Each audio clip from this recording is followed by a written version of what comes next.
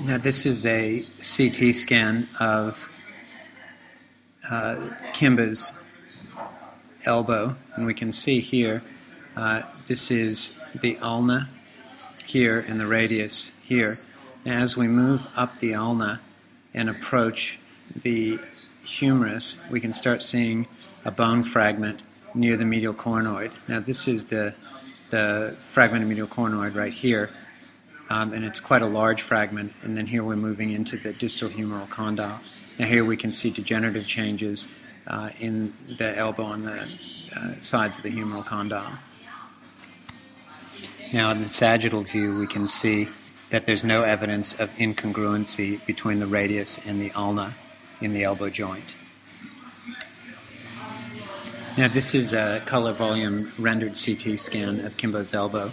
We can see the extensor carpi radialis muscle here, a little bit of the bone showing through here. Now if we remove the muscle, now we can see the medial coronoid fragment right here very clearly on the lateral aspect of the medial coronoid of the elbow.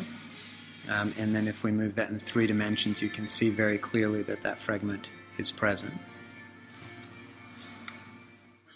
Now here we can see the needle, which is the egress for the joint, for the arthroscopy. Now as we move forward in the joint, we can see the medial coronoid fragment in situ.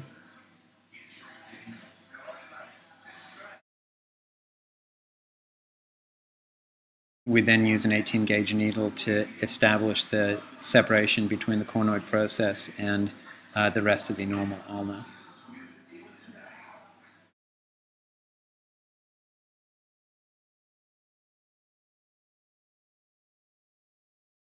After the coronoid fragment is loosened, we go in with grasping forceps and remove the fragment.